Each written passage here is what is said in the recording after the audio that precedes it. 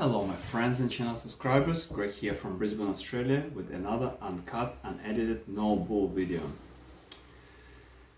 It was interesting how many people around me experienced cramps, and people said cramps is basically something unexplained, muscle spasm, and there's nothing to do about this. Well, no, you can help yourself not to have cramps anymore. Everything that I mentioned in this video will be in video description. You can click and order it with one click from Amazon. I got no affiliations with those products. It's just cheap things that will help you not to suffer anymore. When I talk about cramps, it's basically any muscle spasm. So what muscle spasm? By the way, our heart is muscle as well. So you got, I'm not a doctor, but if you got heart that's skipping a bit, most likely it's a deficiency of electrolyte. If you sleep and you have leg cramp, most likely deficiency of electrolyte. If you exercise and your muscles are either weak or cramping, most likely deficiency of electrolyte. So electrolytes, I just would like quickly to recap. Electrolytes would be potassium, magnesium, sodium, calcium. We have enough calcium in our diet, and you need to deal with the calcium anyway, because the calcium is really bad in the blood and really good in the bones. So there are the vitamins and minerals that will help you to get your calcium from a bloodstream to bones. But generally speaking, regardless of your diet, unless you are in really hard junk food diet, you have enough calcium in your body. And I believe people following my channel would not be on junk diet. They may be not in a perfect diet or food consumption, but any food but 100% junk food diet will have enough calcium in it. Now we're dealing with sodium, magnesium, potassium. Let's chip away the easiest one, sodium. And you say, oh yeah, well, I've got enough salt in my diet. Yes, you may have enough salt in your diet, but enough doesn't mean quality. I would suggest that the salt costs very little money. Focus on the quality of salt. Ditch the table salt.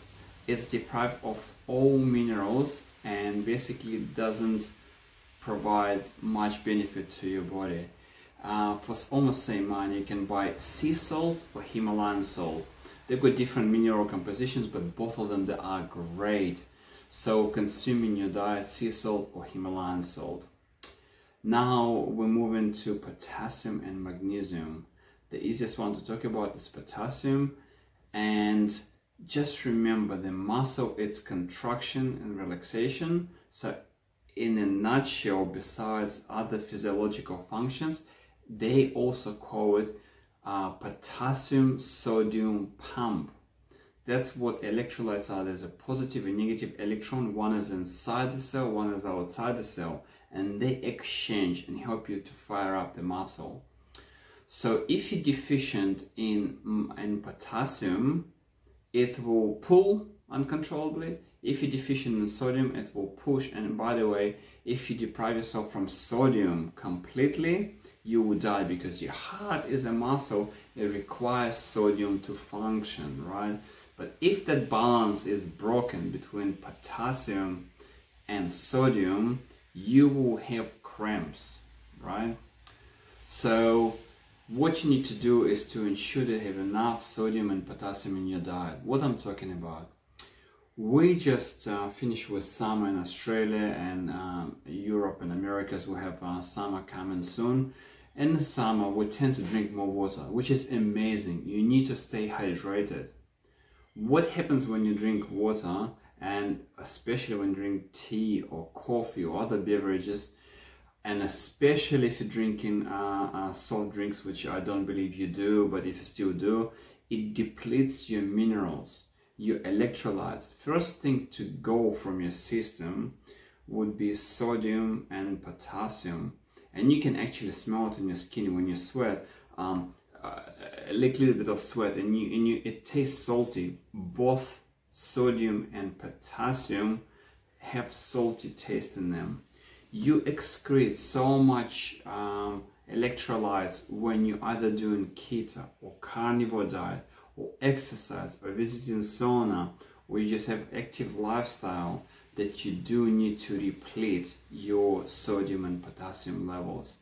I always suggest people to get both of those from food, but for example, like myself, like very active person, I cannot get enough sodium and potassium from food, so I supplement.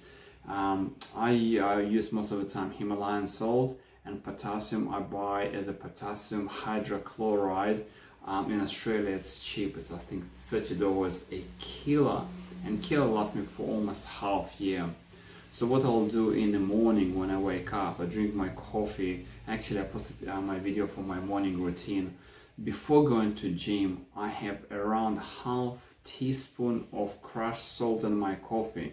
You wake up dehydrated, and what you do naturally when you wake up in the morning and go to gym, you drink a lot. You're already so depleted, you need it in your system. So salt is important, and I add potassium post-workout, post-sauna into my breakfast. Potassium comes as a powder, so just sprinkle on your breakfast. Another half teaspoon would do. Magnesium, it sits in between sodium and potassium. One push, one pull, and magnesium relaxes the muscle. If your muscle would be always firing, it will get fatigued and never recover. You do need magnesium to recover and rejuvenate, rebuild the muscle. So there's different types of magnesium in the market. So one magnesium would help you to prep muscle for exercise. It's magnesium malate, and one will help you to relax them and go to sleep and actually sleep well. It's part of your night routine. By the way, I linked all the videos as well at the end of the video. Please watch them. You've got morning and night routine. So if you would like to ensure good uncramped sleep, consume enough sodium, potassium during the day, potassium before going to sleep with magnesium glycinate, and when you wake up in the morning, sodium or salt with magnesium malate. And that way you sleep without cramps, you exercise without cramps, and your muscle will have opportunity to recover and rejuvenate as well. I hope this video you find it helpful. If you like this video or any other videos to my channel, please hit the subscribe button, hit notification bell so you won't miss any of my future videos, and stay tuned. You're also more than welcome to comment down below if you would like me to create more videos on that subject. Thank you so much for watching. Greg from Brisbane, Australia.